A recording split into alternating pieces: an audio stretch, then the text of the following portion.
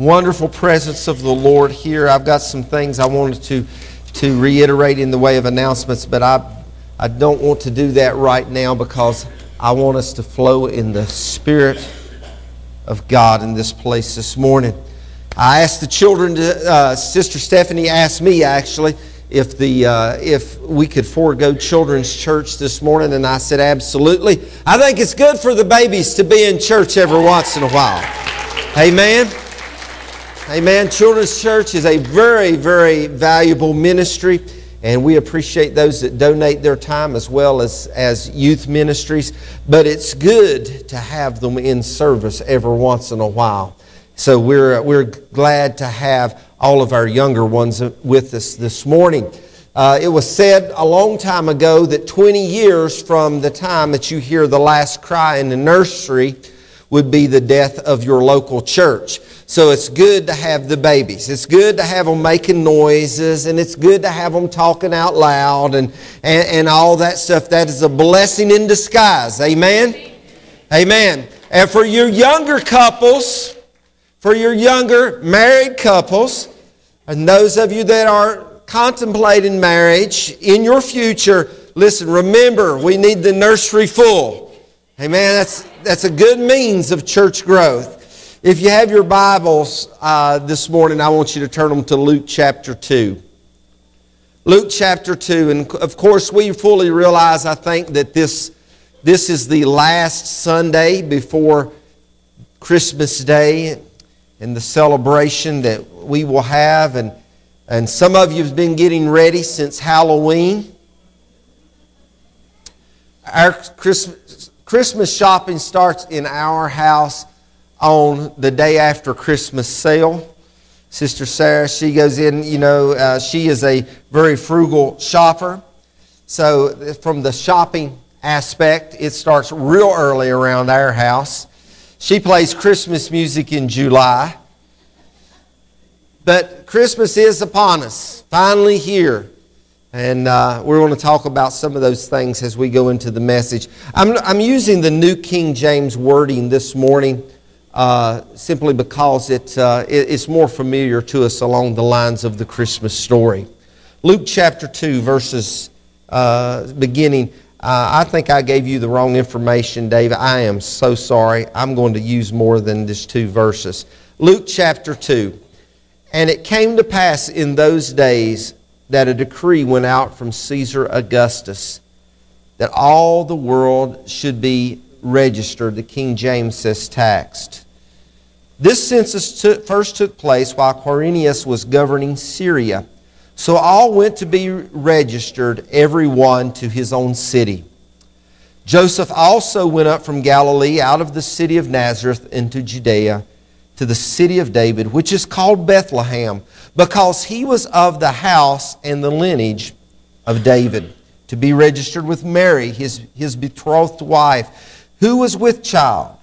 So it was that while they were there, the days were completed for her to be delivered. And she brought forth her firstborn son and wrapped him in swaddling clothes and laid him in a manger, because there was no room for them in the inn. Now there were in the same country shepherds living out in the fields, keeping watch over their flock by night. And behold, an angel of the Lord stood before them, and the glory of the Lord shone round them, and they were greatly afraid. Then the angel said to them, Do not be afraid, for behold, I bring you good tidings of great joy, which will be to all people. For there is born to you this day in the city of David a Savior, who is Christ the Lord. And this will be a sign to you. You will find a babe wrapped in swaddling clothes, lying in a manger. Father, we ask that you will just bless, Lord God, the reading of your word and the ministry to come forth. And Father, right now I ask that you not only anoint me, the servant to this great congregation, but anoint this congregation's ears to hear what thus saith the Spirit of the Lord this morning. Because God, we need to hear from you. We've worshiped you and you've visited us and you've been here among us. But now we want to hear from your word and your Spirit. In Jesus' name we pray. Amen. I've entitled this message, The Simplicity of Christmas. I've spoke to how that most of us in this room, a lot of you anyway, have started shopping several weeks ago, maybe even December 26th like Sister Sarah does. Many of you have had your tree up since maybe Halloween or even before. Some of you have 2 or 3 trees in your houses. Some of you maybe you don't have any. But we all know as we look around us, we can see that Christmas has changed a lot through the years. I want to use a practice, a Christmas tradition, if you would. Christmas traditionally is a time of reminiscing. Christmas is a time of year when a lot of us will drag out the picture album and we'll look back at the pictures of us from maybe back in the 80s and the 70s and, in my case, into the 60s, and some of you all beyond that. And you may look at those old black and whites. Some of them are faded and yellowed now, but they're pictures of Christmases past. And you're seeing a lot of your loved ones that are no longer with you, perhaps that grandma, that grandpa, maybe even some of your siblings that are no longer with you. And you reminisce. I reminisce about the first pair of cowboy boots that I got. They were black with blue tops. I remember them very vividly. I remember my electric train, although it was used, because a lot of the toys that we received when we were smaller kids were used toys, used bicycles. Never owned a new bicycle in my life, even to this day. The reality of it is, but we will sit back and we will reminisce in this Christmas time of year, and we will share in the memories. And perhaps that we will find ourselves talking of Christmases past, and we will begin to entertain those thoughts of yesteryears, and we will realize everything was just a tad bit simpler than it was just this year or last year. We will remember that Christmases past were very much different for us. We didn't have all the hustle and bustle. We didn't have necessarily all the malls, all the stores. A department store, when I was growing up, there was a couple that was called department stores in and around Wytheville. I can remember it was Tiny Trent's Crest Store. Tiny Trent weighed 300 pounds. And Tiny Trent had one level, and then you walk up to the other department, 3 steps, and you were in the other level. That was a department store. And so it was with some other places that we frequented in town. So Christmas did used to be a whole lot simpler. Everything basically stopped for Christmas season. For the most part, all of that is true. But commercial marketing and competitive thinking have actually molested the true meaning of Christmas. And the problem with that is you and I have fallen victim to that. We have fallen victim to the molestation of Christmas. We have fallen victim. That's why we have found ourselves spending money that we don't have on people that really don't even care.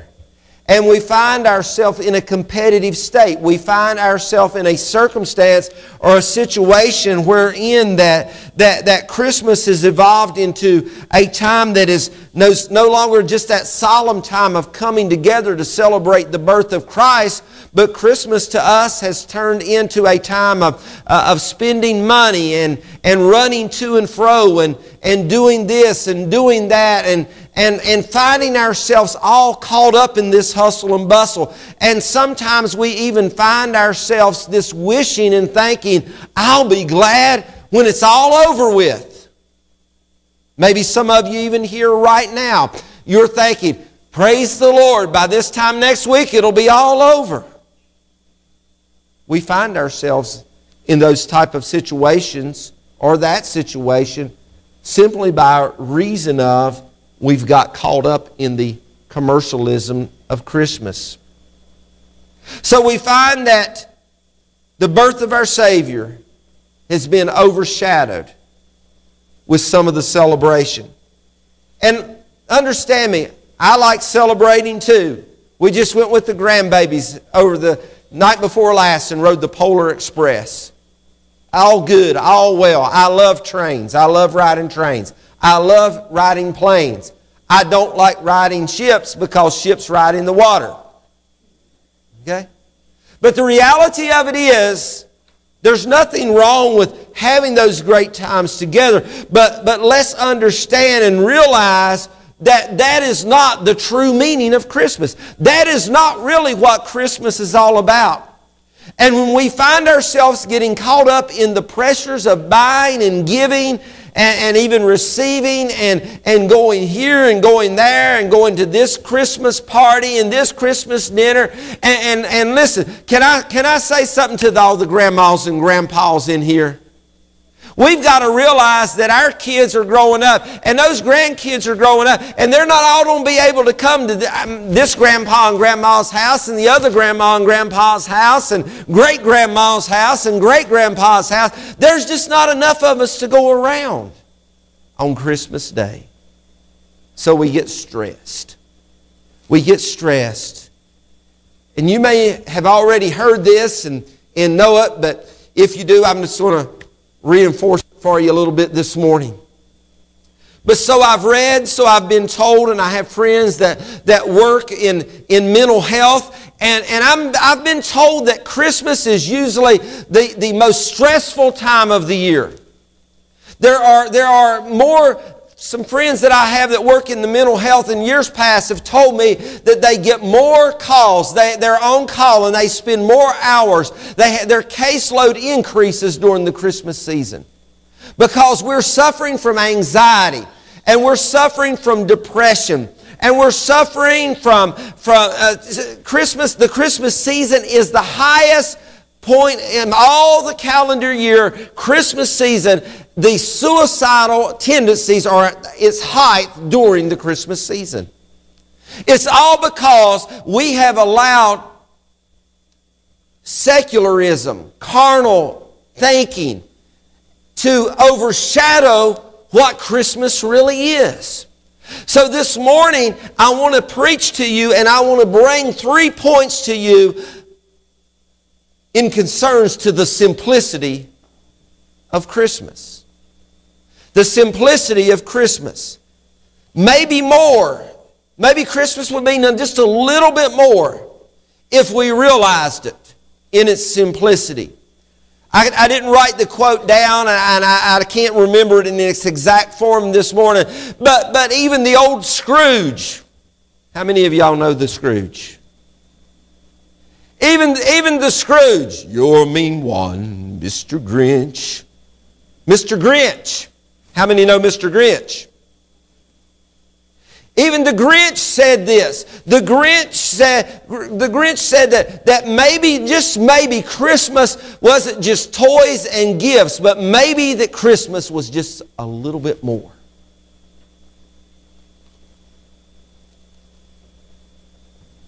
So the simplicity of Christmas. Number one, God uses simple people. Now, I don't mean simple in the capacity of their mentality. You know, used to people that were mentally challenged would be called sometimes simple-minded, and I'm not referring to that at all. I'm referring to God uses simple people. Simple people.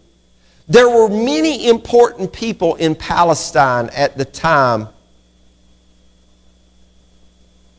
that God made the announcement that He would become incarnate.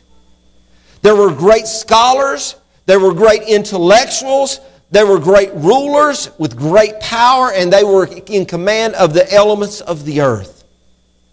But God did not choose to use any of those people to tell and to announce His coming. In fact, the angels came, and they came to simple people. They came to simple people like Martha and Mary and Elizabeth. They came to simple people like Joseph. We'll talk about more later. God came to simple people. And as He came to simple people, it was those simple people that would carry the good news of the gospel. The good news that Jesus was coming to earth. It was a simple girl, and Sister Pam mentioned a young girl. It's believed that Mary was no more than maybe 14 to 16 years old at the very most. She was a poor girl. Nobody really knew who Mary was. She was a simple young girl, and she was betrothed to a simple man, Joseph, a simple carpenter. Worked with his hands. Very important in itself, but yet he was not somebody that necessarily everybody in the neighborhood knew. He was not in the news. You did not see his name in the front page of the paper or even the back pages as far as that's concerned. Simple, not a ruler, not a king, was the young virgin girl that would give birth to the Savior of the world. And to the man that would have hand in raising Jesus during His earthly life. My thoughts went to 1 Corinthians chapter 1, what Paul said. He said, "Where is the wise person? Where is the teacher of the law? Where is the philosopher of this age? Has not God made foolish the wisdom of the world? For since in the wisdom of God, the world through its wisdom did not know Him, God was pleased through the foolishness of what was preached to save those who believe. Jews demand signs and Greeks look for wisdom, but we preach Christ crucified, a stumbling block to the Jews and foolishness to the Gentiles, but to those whom God has called, both Jews and Greeks, Christ, the power of God and the wisdom of God. For the foolishness of God is wiser than human wisdom, and the weakness of God is stronger than human strength." You see, God is our qualifier. God is our qualifier. In the simplicity of what Christmas is about, it is God. God is the qualifier of all things in our life. He's the qualifier of you and I. You know, who God calls, I believe God equips. Who God speaks to, I believe that He prepares us. We can look at the illustrations throughout Scripture. Goliath, a giant of a foe, was defeated by a simple little boy. The Midianites, an army large and mighty and strong, was defeated by 300 just simple men, not trained warriors. Moses was a simple man with a speech impediment, but yet he led Israel out of Egypt. Naaman was sent by a simple little girl over to see Elisha that he could be healed of leprosy. A little boy with a simple little lunch fed a multitude of people at the blessing of Christ. And that little boy would have leftovers to take back home. A great evangelist, known to the Pentecostal world especially, Dwight L. Moody, was won to Christ by a simple little shoe salesman. I was led to Christ myself by a simple country pastor in a simple little Assemblies of God church. And I had a simple Sunday school teacher, lovely little lady's gone on to be with the Lord now. But she did not have a tremendous amount of education, but she loved her Sunday school class, and she loved God, and she taught us in the ways of the Lord. You see, God uses the simple things of life and the simple people of life to proclaim His will and His word and His way and to save the lost. You see, it comes down to simple people like you and I this morning. And some of you I know carry so much more education than I do. Some of you are so much smarter than I am. Not many of you are better looking, okay? Just kidding. I know better than that. Not many of you, unless you're 12 years or younger, not many of you are shorter than me. I would be taller than I am right now had I not quit growing when I did. I want you all to remember that. But the reality of it is, it's people just like you and me.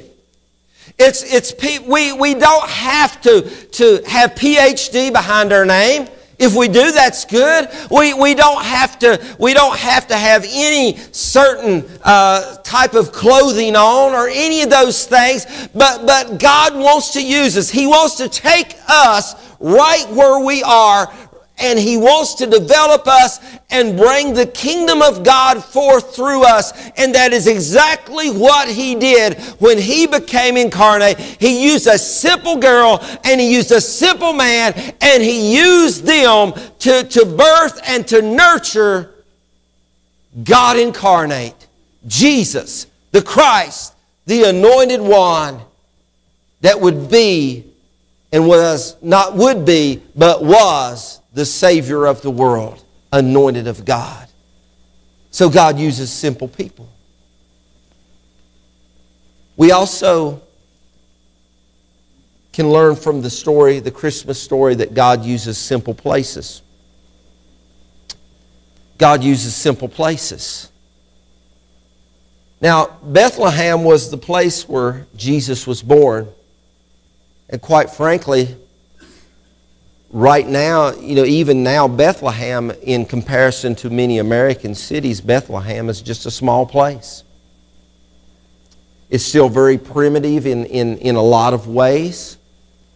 Not anything like we would typically think. I hope that we go back to Israel someday in the future, and I hope that some of you will be able to go with us back to Israel. It's a life-changing experience. But Bethlehem is not fancy at all.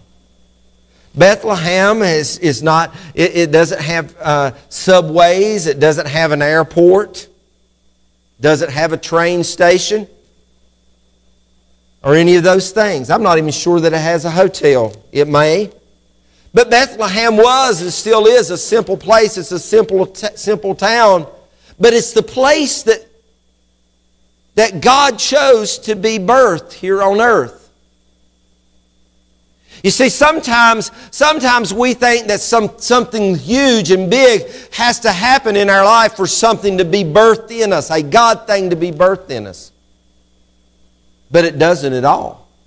Because even the Christmas story itself displays to us that God says, I will be birthed in a simple place.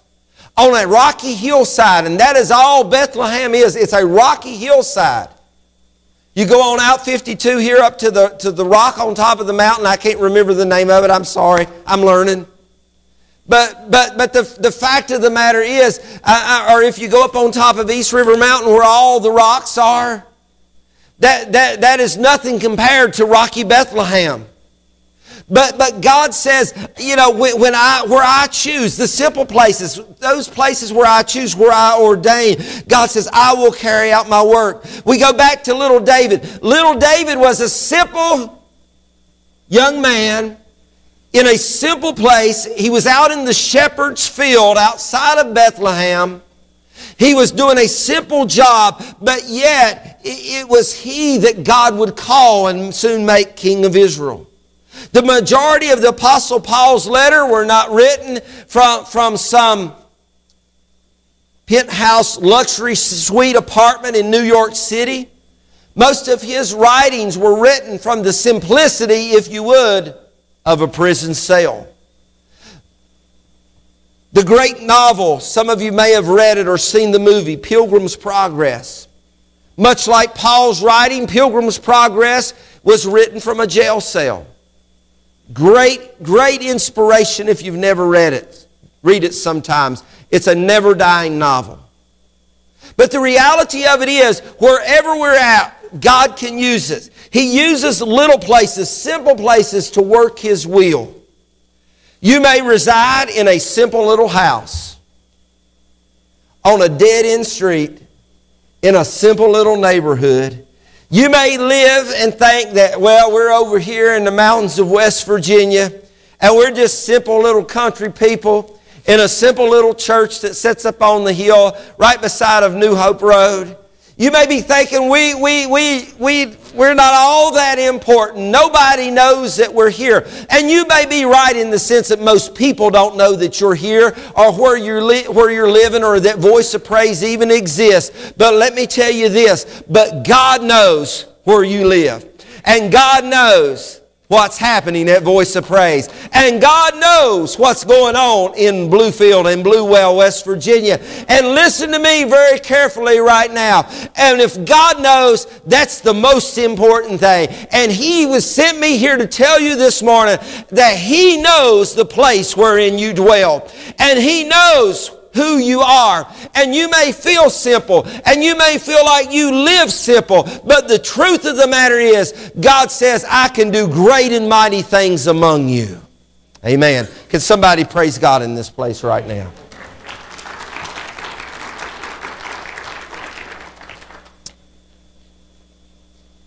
So simple people from simple places. Just doing simple things. Now, we live in a church age, especially in America. But it's not just in America, it's all over the world. We live in a church age where I think sometimes that our vision of mission has been distorted. I think sometimes, and listen to me, I've already met with the board and a few times already, and some of the leadership here, and this is something I've shared. Now I'll continue to share this, by the way. I said, I want us to quit saying that we're a little church. I said, we got to think big. We got to think big.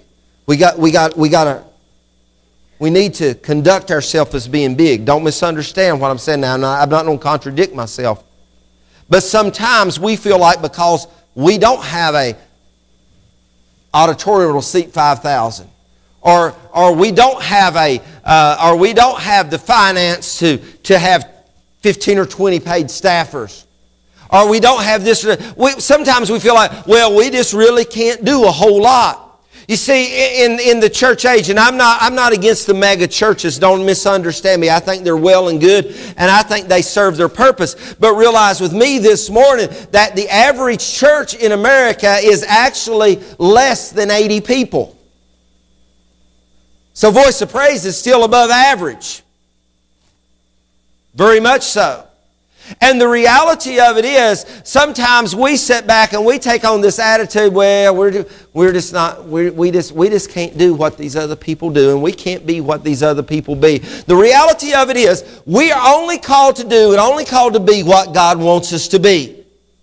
And somehow in our minds we block that mentality. We put on the blinders and say, well, we're not trying to be like the church up the road or the church down the road or the church that we see on TV or the church we read about in the books. We're going to be exactly what God wants us to be and He's calling us to be.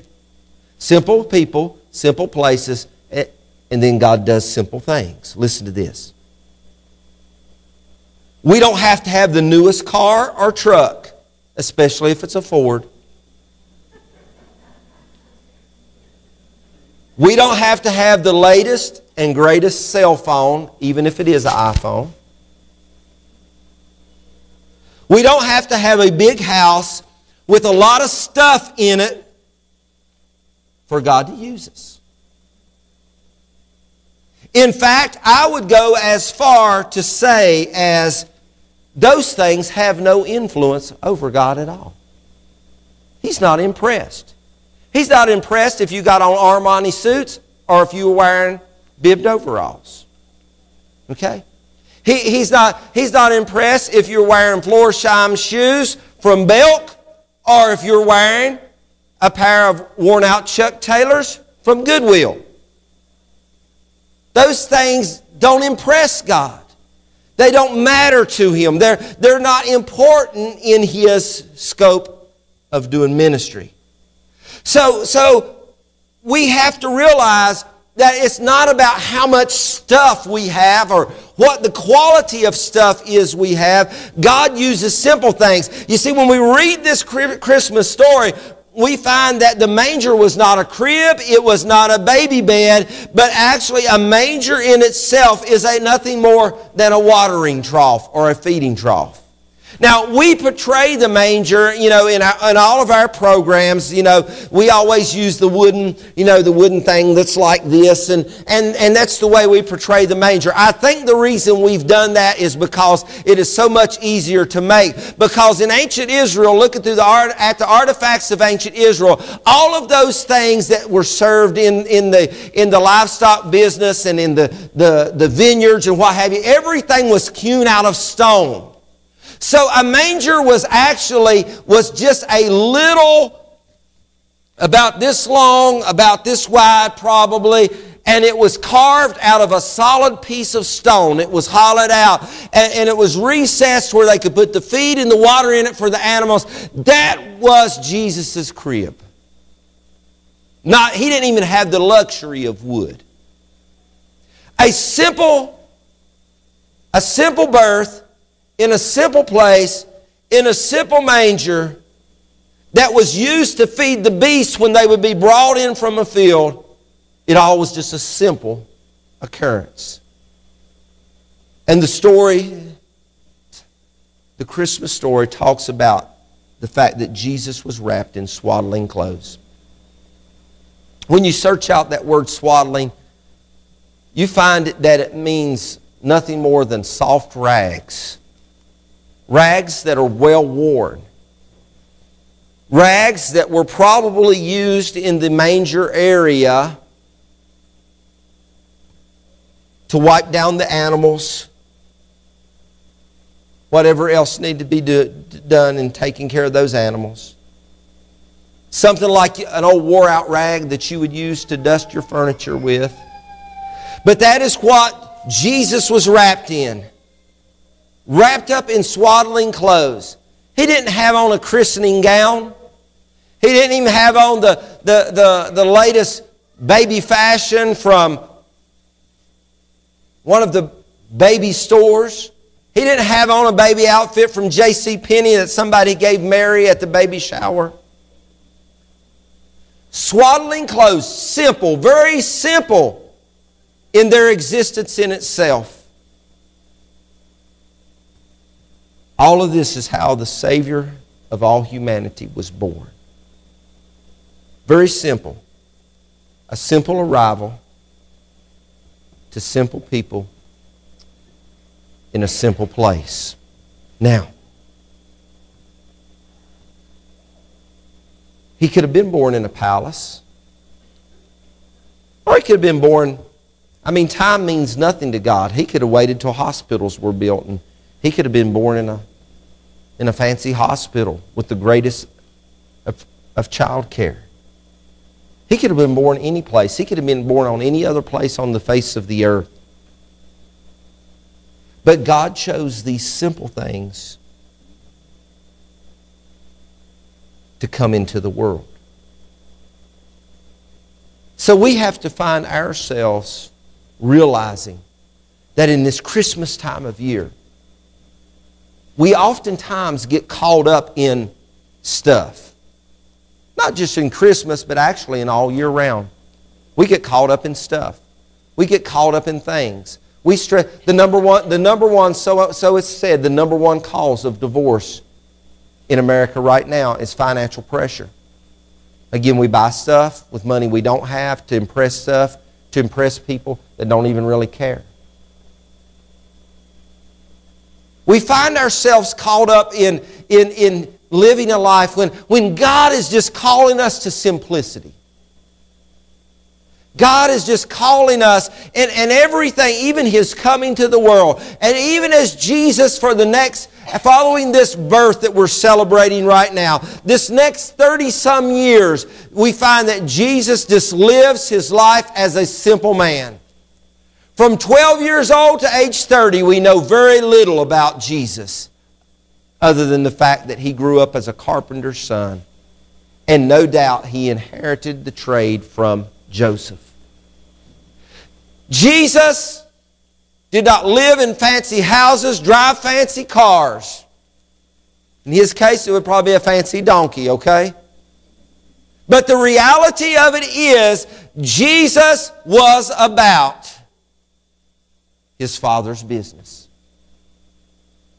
And in all his simplicity, he was fulfilling the plan of God. What's that have to do with me, Pastor?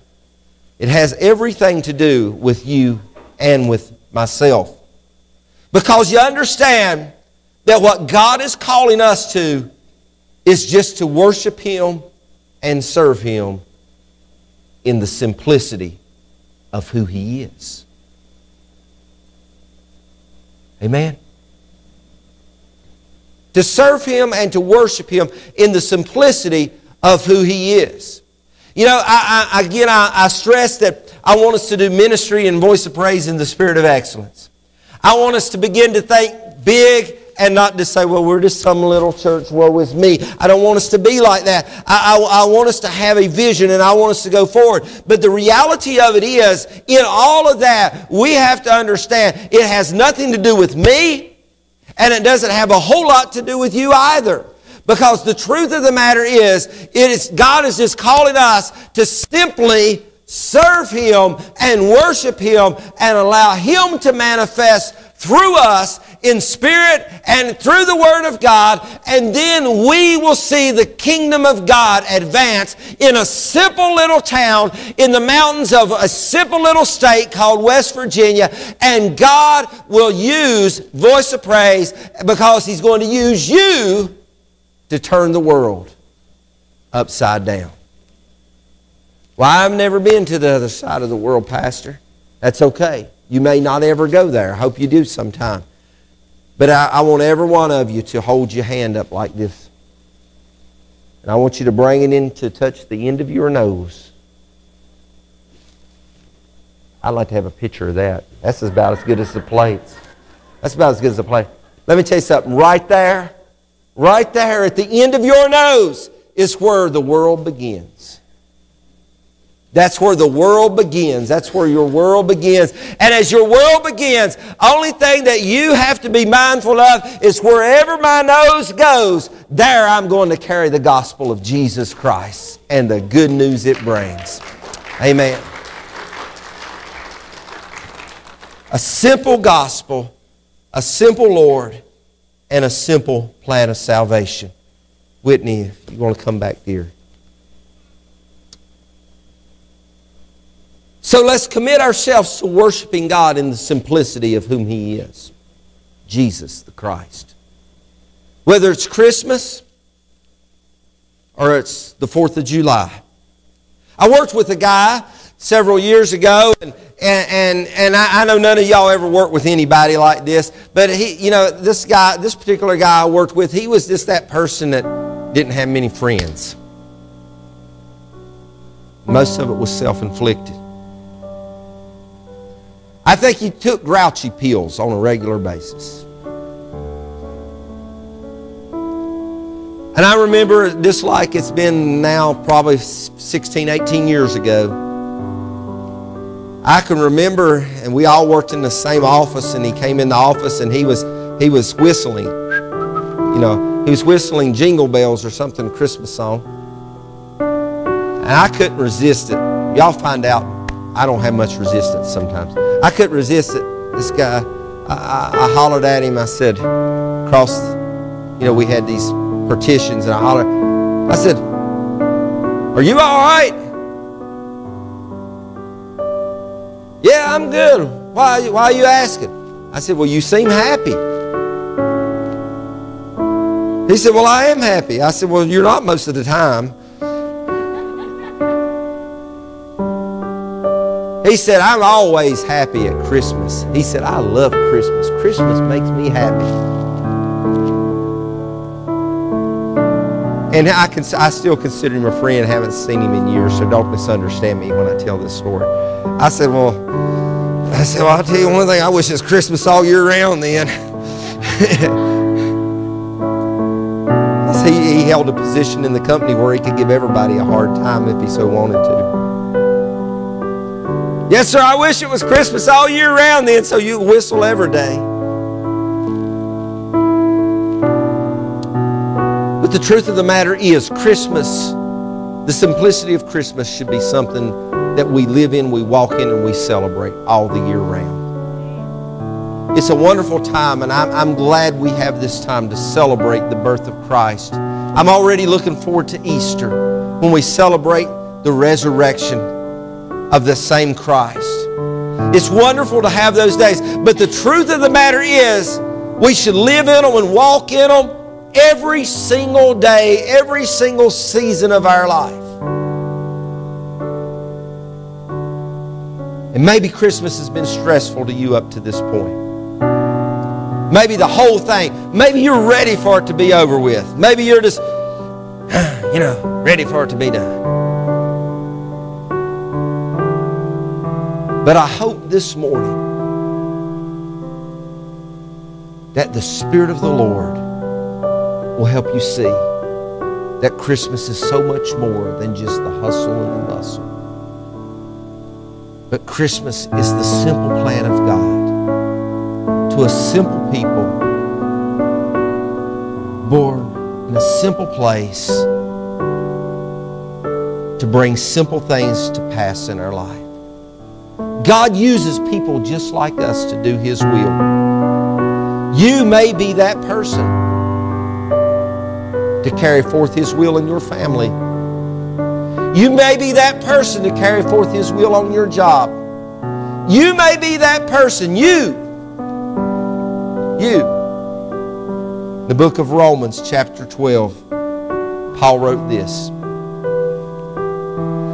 Therefore, I urge you, brothers and sisters, in view of God's mercy, to offer your bodies as a living sacrifice, holy and pleasing to God. This is your true and proper worship. Wow. I got Sister Sarah something for Christmas. That's good. The bad part about it is most of it she picked it out herself. She may even wrap some of it. I did get her a couple things she doesn't know about.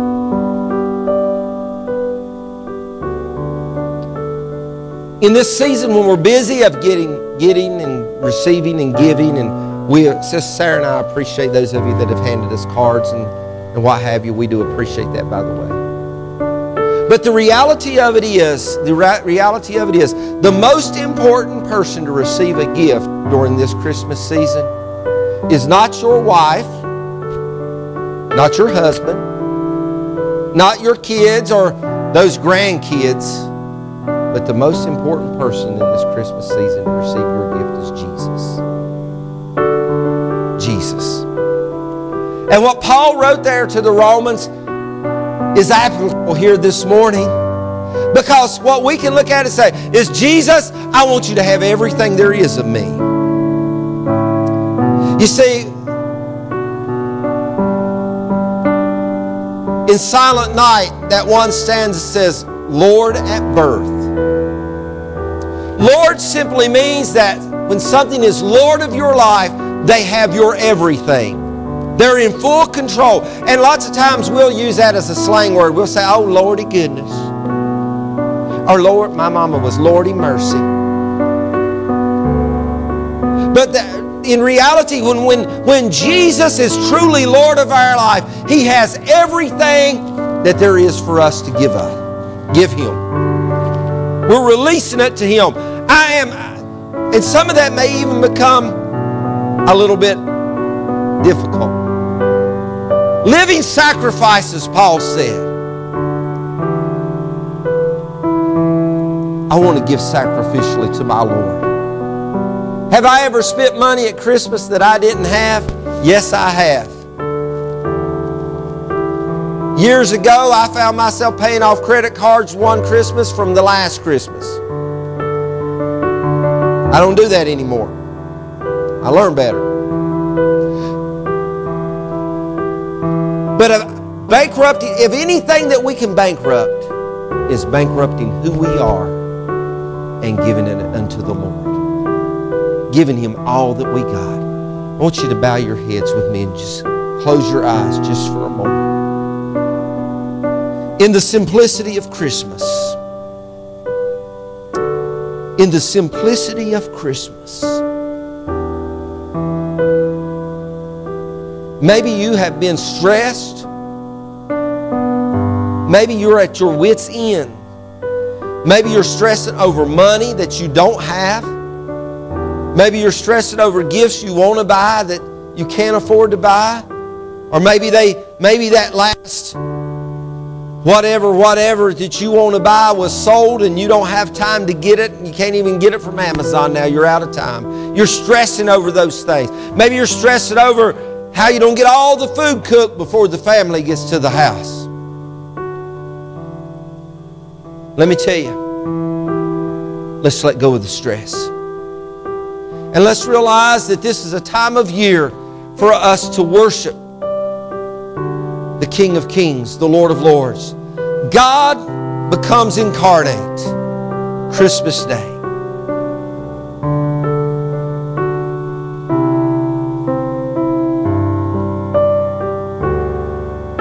I would rather, and I hope you would too, rather have the peace of God in my heart than the peace of knowing that I just spent money that I didn't have on that Christmas present that they didn't need, or the peace of God in my heart knowing that, rather than knowing that I bought the last Nintendo or whatever it may be.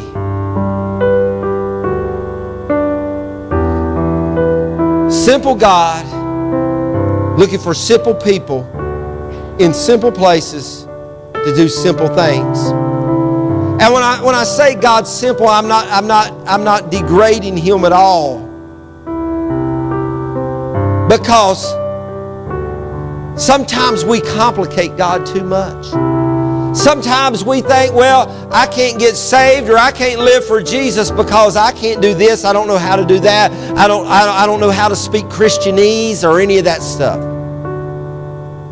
The reality of it is, it's a simple plan of salvation by a simple Savior. So right now in this Christmas season, you may be sitting here this morning. You may have got all your gifts wrapped. They may be under the tree. Or you may have to go out on Christmas Eve and do all your shopping. Bless your heart if you do. But you're sitting here this morning, and out of all the Christmas gifts that you could give, Jesus is saying, won't you give yourself to me?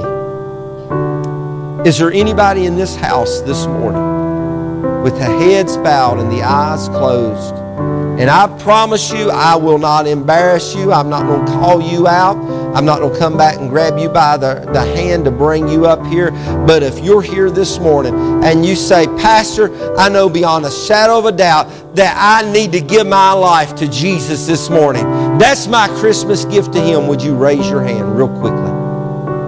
Thank you. Is there anybody else? Thank you. Any others? Thank you. Thank you for those hands that have been raised in this place. Because let me tell you, those of you that raised your hand, that is exactly what Christmas is all about. Exactly what Christmas is all about. You could be here, you could have been a while since you've really communed with God. You may be a little bit cold and indifferent, backslidden if you would. It's a great season to rededicate your life to a simple gospel provided by a simple God, looking for simple people from a simple place like right here in Bluewell this morning. This is what I want you to do. I want you to stand to your feet right now. Everybody in this room.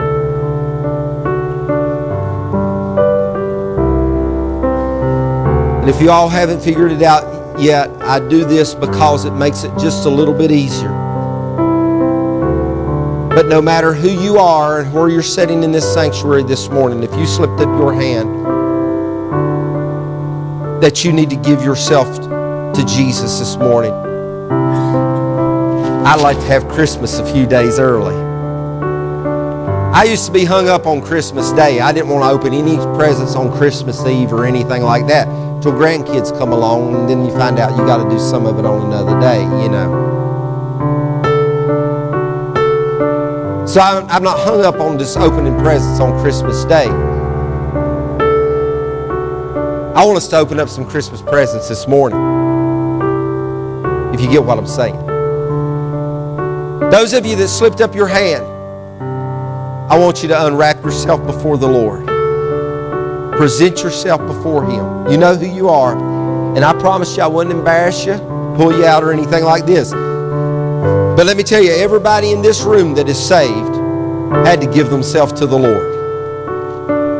Nobody in this room is saved. Nobody's going to heaven without going by Jesus. So we're all the same. Simple people with a simple God and a simple gospel and a simple plan of salvation. So I'm going to ask everybody that can and will to come to the front this morning. And if you slipped up your hand, I want you to make your way up here, because I want to share some scripture with you, and I want to let you know what the Lord thinks about your gift. You ever give a Christmas present and the first thing you say, "Oh, I hope you like it." Y'all ever do that? I hope you liked it. Did you like it? Well, I want to tell you, I want to share with you, if you raised your hand this morning, I want to share with you what Jesus says about your gift. So if you slipped your hand up, I'm going to ask you to be a little bit brave. I'm not going to embarrass you. But if you're one, maybe you didn't even slip your hand up this morning.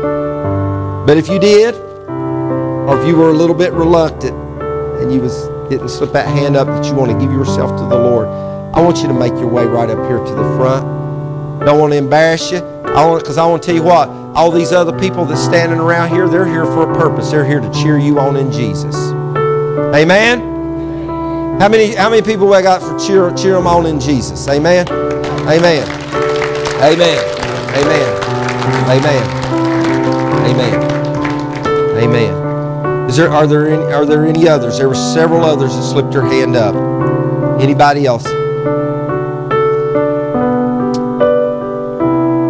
Let me tell you, out of everything I do in the kingdom of God, everything I do in the kingdom, that I do in the kingdom of God in the name of ministry, there's no greater moment for me than when somebody says, "I want to give my life to Jesus Christ."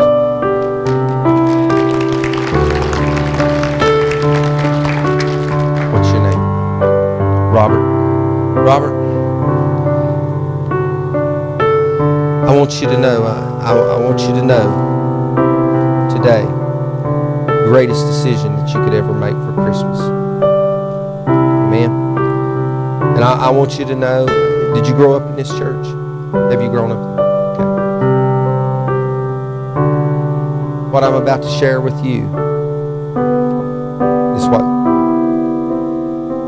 the Word of God says. It's what Jesus says, because Jesus says, He said He was the Word become flesh.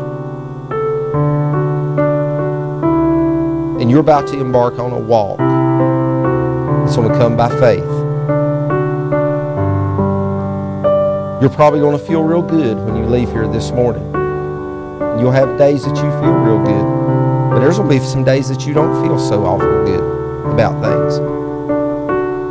Some days I feel on fire for Jesus. Other days I feel right aggravated. Like yesterday, driving back through Asheville, North Carolina, this guy in a little car just cut us off right in the middle of traffic. I didn't feel too saved at that moment. So your salvation is not based simply on what you feel. I want you to know that, okay? I want to share something with you from the Word of God. It's found in the 10th chapter of Romans.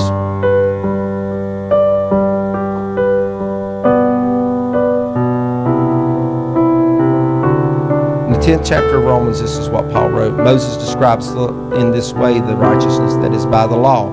The man who does these things will live by them. But the righteous that is by faith says, do not say in your heart, who shall ascend to heaven? That is to bring Christ down. Or who will descend into the deep? That is to bring Christ up from the dead. But what does it say? Paul gives the answer. Here's what your salvation is about. The Word is near you. It is in your heart and in your mouth. Salvation, the ability to be saved, lies within you, in your heart and in your mouth. That is the word of faith that we're proclaiming. That if you confess with your mouth Jesus is Lord, you're giving Him, you're His gift. If you confess with your mouth that Jesus is Lord and you believe in your heart that God raised Him from the dead, you will be saved. Black and white, 2 sentences long.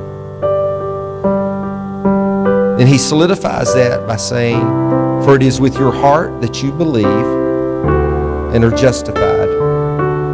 That means made right, forgiven. And it's with your mouth that you confess and are saved. And the Scripture says, anyone who trusts in Him will never be put to shame. Simple plan of salvation. Simple plan of salvation. I want some people to come over here and gather around Robert. Everybody that's just tickled that Jesus saved you, and you're tickled that Robert's given his heart to the Lord, I just want you to get close. You know? Amen. Amen. And I want to pray with you, Robert. Now, Robert, I don't want to embarrass you.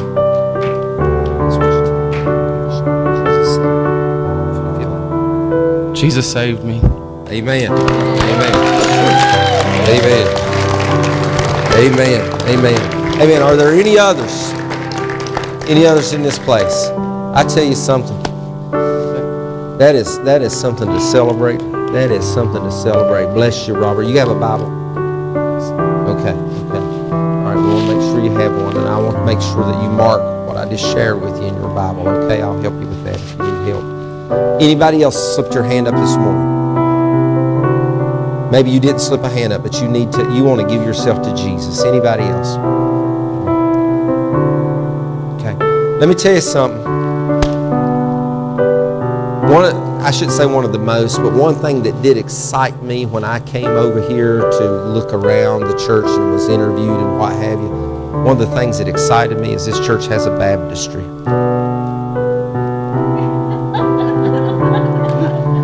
And somebody said it hadn't been used in a long time.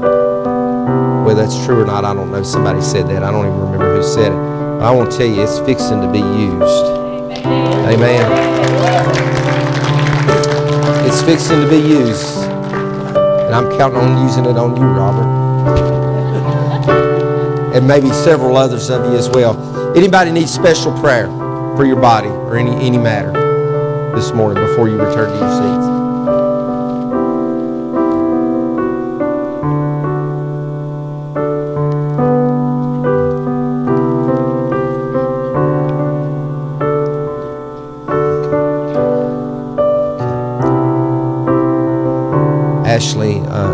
Leslie is standing in for her neighbor that was in the shooting incident the other night. So let's just pray. Father, as we come to you, Lord, we pray, Lord Jesus, for everyone that was injured the other night. Some weren't injured physically, but we know they were injured so emotionally, God. But I pray that you'll minister to those in the hospital right now, Lord God. Lord, let well-being be restored to their body, Jesus. I just believe that right now today, God, that you're healing the wounds, Lord. We believe that you're removing the infections, Lord. We believe that today, God, that you're restoring everything to this family. Lord, we even ask that you minister to the perpetrator, Lord. We just believe, God, that you're speaking to his heart. And God, Lord, you're dealing with him. And God, we believe, Lord, that there is salvation for him as well. And God, I just believe that Lord, that you're ministering, Lord, in each of the family members far extended. In this community, God, you're healing, Lord God, the hurt that is left behind. And God, we don't understand why things like this happen, short of it just being the man of sin at work. But God, we just believe, Lord, that some way, somehow, Lord, that you will be glorified when all is said and done. And Lord Jesus, we give you thanks and glory, and we praise you, Lord Jesus, for we believe it's been accomplished in your name. Amen. Amen. Amen. Did you want prayer, sweetie? Stand. Anybody else this morning need special prayer? Amen. Well, if not, you can return to your seat.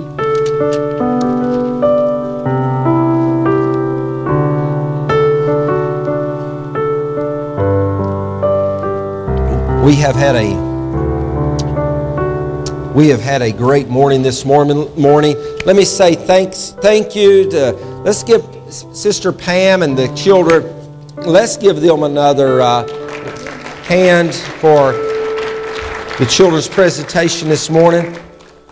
Let's also show honor to the praise team. Let me tell you, I understand what doing Christmas songs are like. You don't play them all year long until Christmas, and they're not necessarily the easiest to take on. But let's give the praise team a hand. They did a great job leading in Christmas worship this morning. Don't forget to get your bulletin. Look through the things that are in the bulletin. In particular, you will find a little insert reminder about prayer and fasting time forthcoming. Please consider that. If you haven't been here on Wednesday nights, we can give you the prayer guides and all of those things that we've utilized on Wednesday night. We will put those into your hand. I believe it is going to be a life-changing month in January for Voice of Praise. Also, the youth trip. Make sure you get those release forms back to Brother Dave and Sister Alicia. Christmas banquet last week. Man, we just had a blast. And we had a good time. I hope you all did too. And hopefully we can do more of those in the future. Last but certainly not least, I want to go ahead and announce this morning, even though it wasn't in your bulletin. If you serve in leadership in Voice of Praise, and that means if you have an assigned responsibility, okay, in Voice of Praise, we're going to have a joint leadership meeting on January 6th. That is a Tuesday evening at 6:30. I think we'll probably do it in the dining area, but we want you to be here. I want us to come together as leadership, because as goes leadership, so will go the rest of Voice of Praise. And I want us to just spend some time sharing with you. We'll try not to make it real long. It won't be in specific detail per department, but we do want to come together and share with our leadership our vision, our ministry vision for Voice of Praise. Listen, Merry Christmas to everybody. We love you guys. We appreciate you. Make sure you let us know when you need something. I want you to look at that person that's next to you. And I want you to announce to them, I am blessed. I am highly favored of God. Good looking and got plenty of money.